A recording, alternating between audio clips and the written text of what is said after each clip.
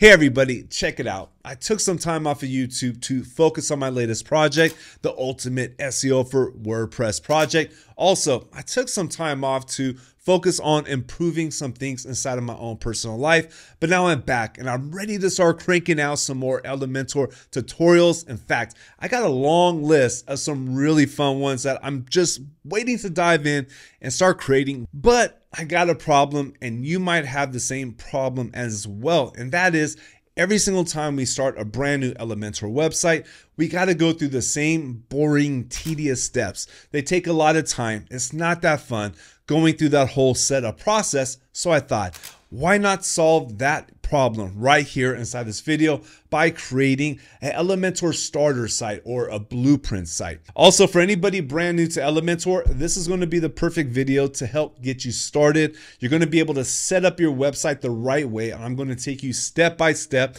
making this whole thing easy to do. All right, check it out. Let's get started.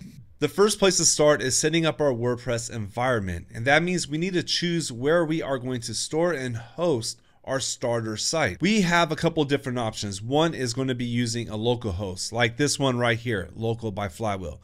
This is a local host that I use. It's totally free. And if we go over here and we take a look at my setup right here, these are all my local sites. If we build our site right here, we start up a brand new site, we could right click it, and then we could save it as a blueprint. And that's what we're creating, an Elementor starter site. It is a blueprint site. The second option is to use your hosting. Some of our hosts like RunCloud or Cloudways, they do give you the option to use temporary domains, or you could always create a subdomain as well and just host the site yourself. Now, the third option, and this is what I'm going to be using for my Elementor starter site, my Elementor blueprint, and that's going to be InstaWP.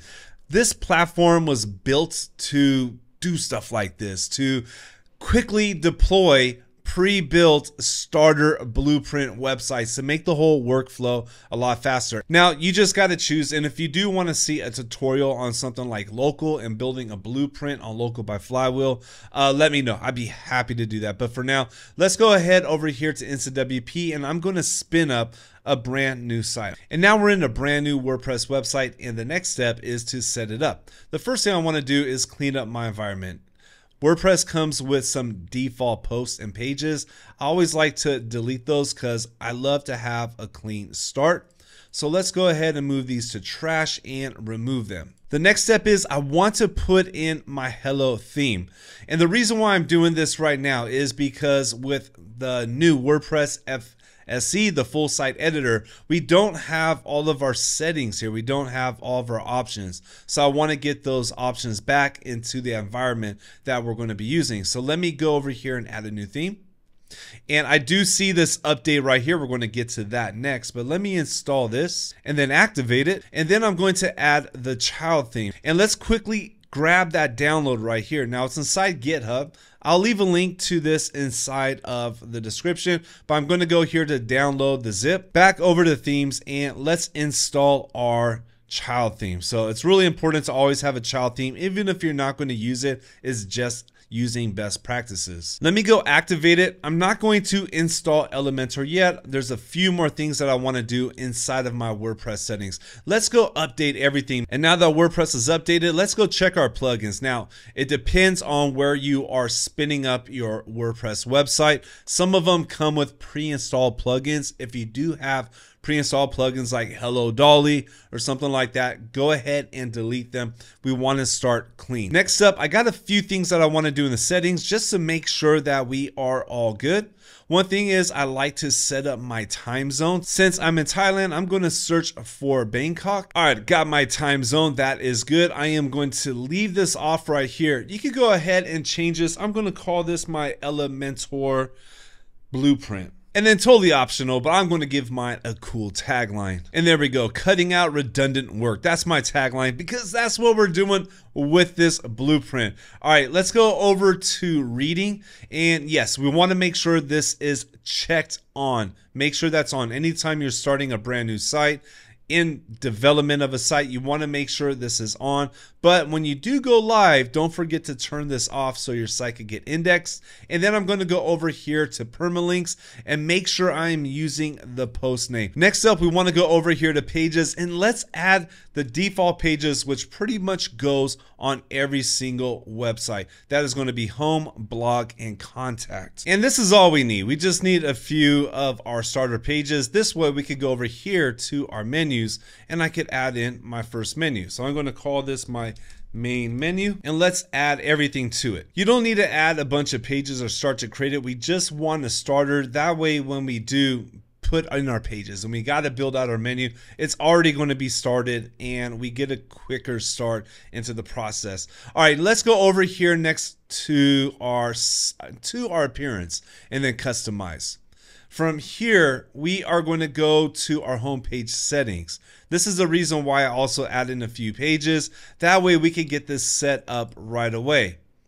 Because by default, the homepage is the blog, and that is a bit of a headache. We can't leave it that way to start a site. We could go to our site identity as well. I mean, it's already set up inside our general settings. For now, I am going to leave this be because this is going to change on a project by project basis. Right now, what we're doing, we are looking for anything that is repeated over and over. The best way to automate is when you catch yourself doing the same thing 3, 4, 5 times and it's all the same, then you want to try to create a process where you don't have to do it again, and that's what we're doing. All right, now we got our settings in WordPress set up. If there are any other settings that you catch yourself doing with WordPress before every single website, make sure to do that. Now, I'm going to go and add Elementor.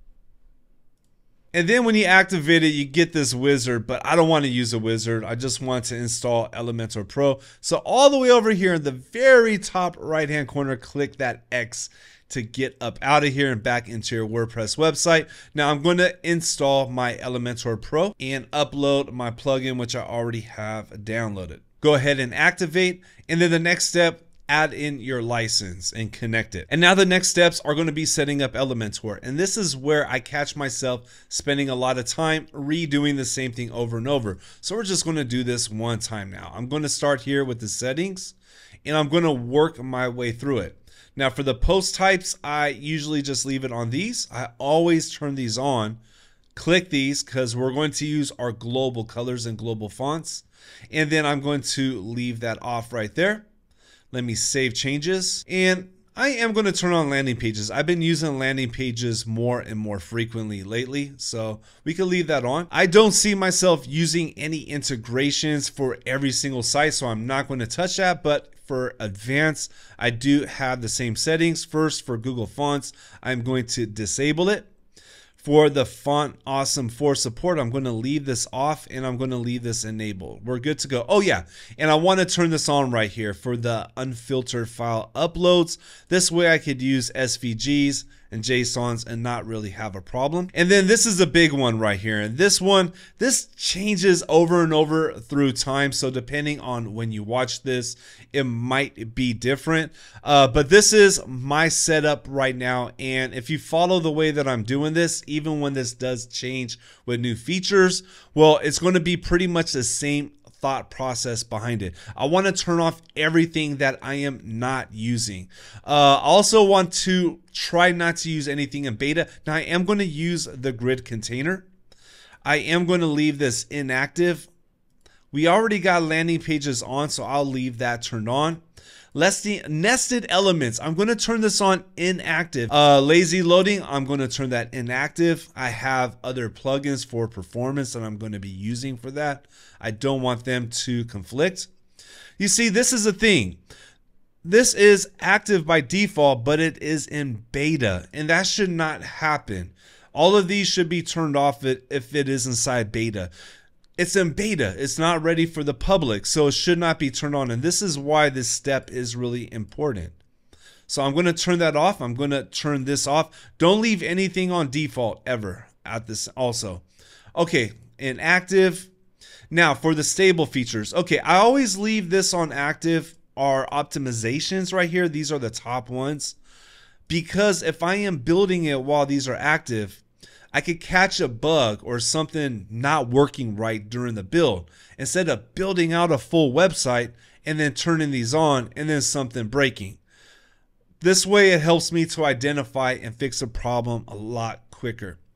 All right, Flexbox container, we're going to make this active. We could leave that active. I'm going to turn this off. I like the old school theme builder, but this is my own personal choice. I just find it a lot easier to work. This one I am not going to use. Okay, this one I will leave active. I haven't really tested it, but I'll leave it active.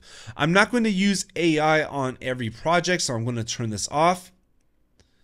I will go ahead and leave this on active right here. Okay, we'll keep that on notes. We're going to turn this on inactive and forms inactive. Another thing you got to understand too, if you are not using notes on your site, turn it off, because if you keep it on, there is an extra file being loaded. All this does add extra code. So this is also a way for us to keep everything as light as possible with our builds. Next up, let's skip down over here to custom code. Now, custom fonts, this is one that we are going to have to set up on every single site. We are going to come back to this later when we're setting up our globals. But for now, let's go here to custom code, because this is something I personally add on every single site. I always have my header, snippets, and this is going to be inside the head. All right, I'm going to leave it on that condition right there. Next up, let's work our way down, because now we got a new setting, which gives us more options to do when we are setting up our starter site, and that is going to be our element manager. Now I'm going to turn everything off except for a very few of them that I actually use, because look at, I've never used a SoundCloud widget, so it makes no sense for me to keep this on. To start off, let me turn off everything. And here it is. This is pretty much all I use on every single site I build. Now, if I do need to go in, and let me go ahead and turn it back to all statuses. If I do got to go in and I'm going to use something, you know, like let's say a social share button on my blog post page, on my blog post template, then I'll just come back here and turn it on. But by starting clean, starting as minimal as possible with only the basics and what you're going to use, well, it's going to make it a lot just more streamlined, a lot more quicker. And I'm just a minimalist. I like to clear out the clutter and have a clean start. Set yours up to your style though. Now we're almost there, but we have one really big, tedious task. This is the painful one for me, and that is going to be setting up the globals and then setting up the settings inside of your builder. Now let me go back over here to my page and let me edit with Elementor. And then from here, we're going to jump right into our site settings, and let's start setting this up. Now I'm going to come back to these two. This is where we're going to spend a lot of time. Now from here inside the theme style, I would not touch this typography at all. And I got another video coming up very soon about SEO and the reason why I do not touch these settings. But we got our global fonts here. Having both of these or trying to use both of them just creates a mess. So I would avoid the typography. I'd never touch this. Layout though, this is what we want to change. The first thing is to set our width, and I'm going to put this at a rem. I do like 1280, and if we go over here to a calculator and I'm going to put 1280, that's going to be 80 rem. So I'm going to use rem right here. We're going to put 80 rem.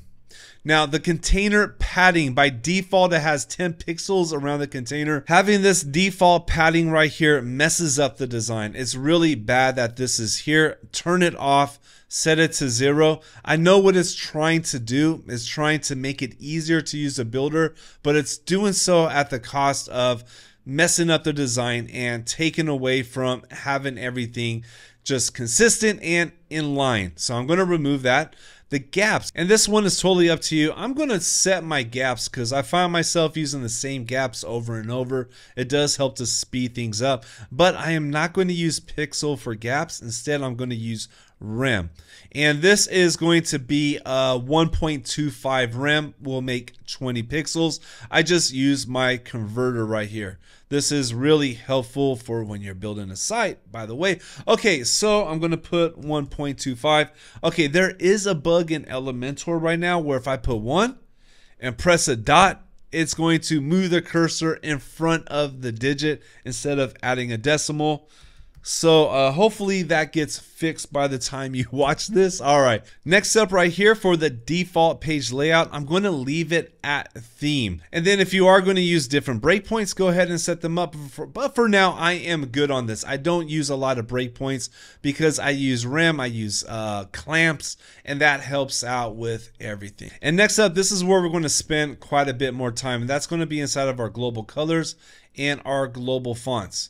So we got our global fonts right here, but by default, we only got these 4. Now for all of my sites, I use pretty much a very similar design system that I replicate over and over. And I got my font styles, and I always label them the same. I always use like the same size as t-shirts to identify the size of my titles and my text. So these they're replicated on everything. And then also we got to set up the font colors as well. Now we need to get a good starting point. For the fonts, it does take a bit of time. I am going to set mine up, and I'm going to show you how I get started with it. Now this is another site right here that I have built, and as you can see in the fonts, I have my settings right here. And to go through all this and to set up a clamp for all of these, it does take quite a bit of time. But if you do it once, then the only thing you got to do when you do use this on a brand new website is just to adjust the font sizes, and it'll save you so much time. And now I'm going to fill out everything just like how I did here and basically replicate my system that I have over here with all my fonts. And this is a system I use over and over and over, and you use your own system if you do have one. If you don't, go ahead and replicate mine and use this as a starter. As you design more, you're going to start to build your own system. It really helps to speed everything up. And it looks like this. I got my header extra large, my header large, my header medium, header small, and then my header, my subheader right here. I got my text medium, my text large, text small, and text extra small. And then I have my button text medium right here. And I'm realizing I missed my button text small. And this is why you're going to probably spend a lot of time right here, because you're going to want to make sure you have everything covered. Now, when you are setting up your default font styles, you don't want to have too many of them. The more that you have, the more likely you're going to create a mess. Typography is very difficult. The more minimal and the less that you use, the better outcomes you're going to have when it comes to your typography and your design. Next up, you're going to set up the font sizes, and you could do this 2 different ways. You could go ahead and start with rem and set up your font size. Let's say I'm going to do 72 pixels, 4.5 rem. And then you can set it up for your tablet and mobile. It takes a little bit more time, but it's going to be a little bit easier to update it based on the design when you start it on a new website. That's one option, but the other option is going to be using a clamp. So when you do use a clamp, we set up the size right here using the pencil, and then you could go to a calculator like this. So this is going to be my extra large text. I want it to be super big, my extra large header. The max size is going to be 72 pixels. The minimum, I'm going to say the minimum is going to be 36. I don't want it to be too small. My viewport, let me update this. I'm going to put 380, and for my maximum, I'm going to put 1200. You can leave it on default. By default, it's probably good, but if you know what you're doing and you're used to this, you got some experience, then go ahead and set it up the way that you like. Let me calculate it. And now I could just go in, copy this, and paste it into here. And then at the very end, you have to put a semicolon here. So there you go. So it catches it. All right. You might not want to do this on your blueprint or your starter website, because you're going to have to redo it anyways.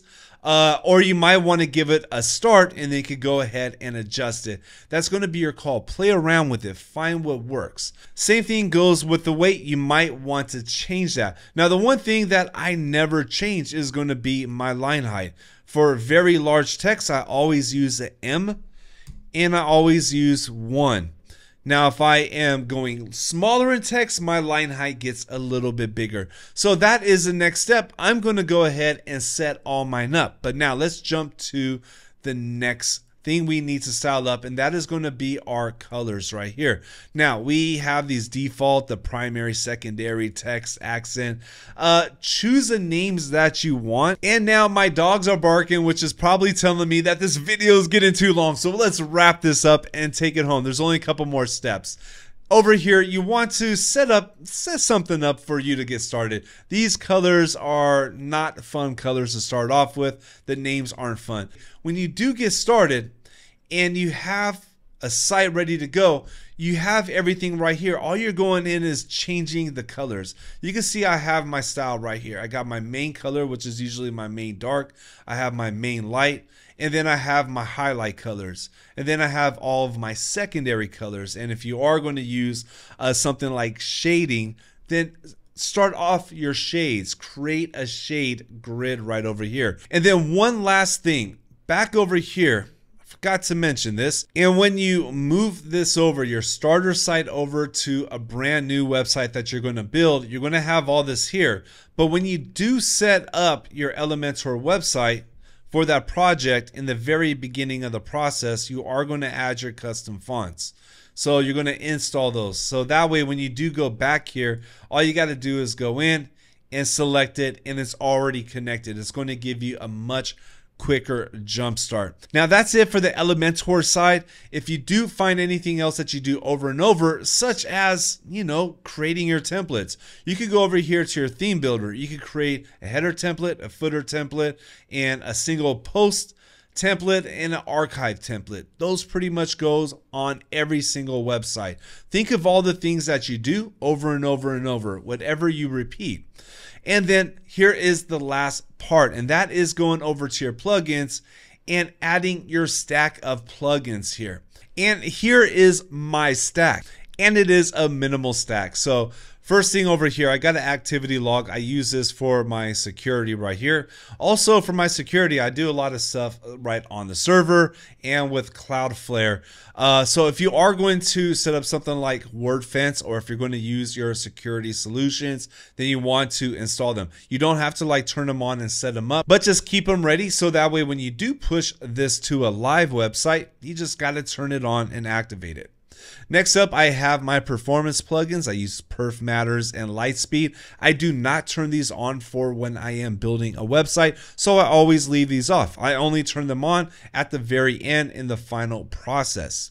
And then we got SEOPress. This is my go-to for my SEO. I do turn these on and I do use them because when I am building a WordPress website, I want to make sure I'm setting up the SEO during the build process. I got my short pixel. I keep that off. I do keep on SVG support. For some reason, whenever I start a brand new Elementor website, I always have a problem uploading SVGs. So I turn this on and that takes away that problem. And then right now I'm using WP Codebox. There are several other good ones. Code Snippets is awesome. The Fluent team just brought out a new one. So whatever tool you're using, if you are using one for your code, then that is something good to have. And that's it.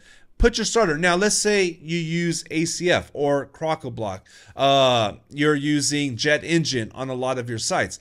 Are you using them on all of them? That is the thing. If you are using the plugins on every single website, go ahead and add it. Add the ones you add to every website. The thing is, I try not to add a plugin until I actually need it, because every time you do add a plugin, well, it starts to build up that database, and I want to keep everything as clean as possible. Once you got it all set up, this is what I am going to do here inside my InstaWP. So I got my site. It's right here. Let me go over to my templates, and I want to create a brand new template. And this is the one right here, the Elementor Lytbox BP, my blueprint. Let's go ahead and create this. This is my Elementor blueprint. And then I give it a description, a quick way to start my Elementor websites. And now here is a cool part. For the template, I could either keep it private for myself or I could share it with all of you. You guys know me. I love to share stuff with you. So as soon as this video hits 100 likes, I'm going to share my template inside the descriptions. All right. When you see 100 likes in this video, I am going to have a link that is going to share to my personal Elementor blueprint. You could take it and use it as your own.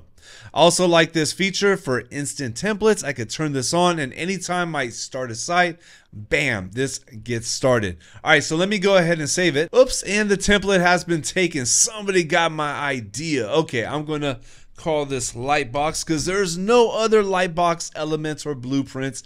I am 100% certain of that. And now it's done. It was that quick. And now when I go over to my staging sites and I want to add a brand new site, I could go here to my template. I choose this one. Let me go ahead and create it. And that took less than 2 minutes. Let's go take a look at it. I'm going to log in. And now when I go back here, I could just go right to my plugins and I can see everything is set up the way that I want it to be set up.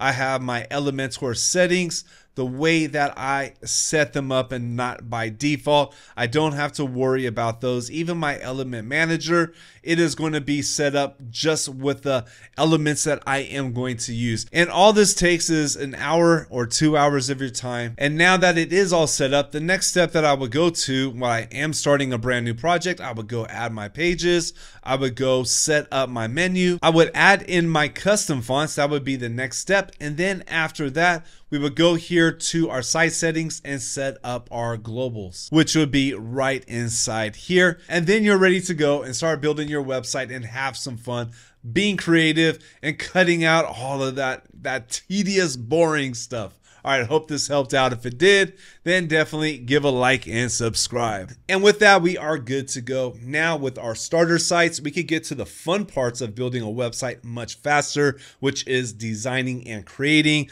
Also, we're going to be speeding up our processes as well. We're going to be geeking out a lot. I got a lot more planned for Elementor and also for Bricks and Breakdance as well, and other stuff too, all web design. Like, I am really excited for what is coming this year on my YouTube channel. All right, well, that's it for this video. Thank you for watching. I appreciate it, and I'll see you inside the next one.